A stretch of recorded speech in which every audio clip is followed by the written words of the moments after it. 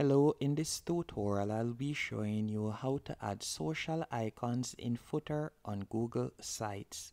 The first thing you want to do once on your Google site, you're going to scroll all the way down to the bottom of the page. Then from there you're going to simply tap on the plus that says add footer.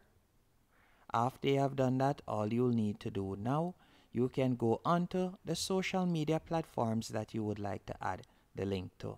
So for example, let's say Instagram, then all I would need to do is tap on my Instagram page name in the top right hand corner.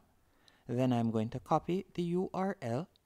After you have copied the URL, you'll go back into Google Sites and you're going to simply scroll down, and from here you're going to tap on social links. After tapping on social links, you can paste in all of the social media page that you would like to add. So I'll tap on insert, and from there you can see that the Instagram social media icon has now been added. And you can do that to add all of the social media icons quite easily to your Google Sites. And that's it. Hope you found this tutorial helpful and informative. You could also use this example to add your social media icons wherever else you would like to add it on your Google website.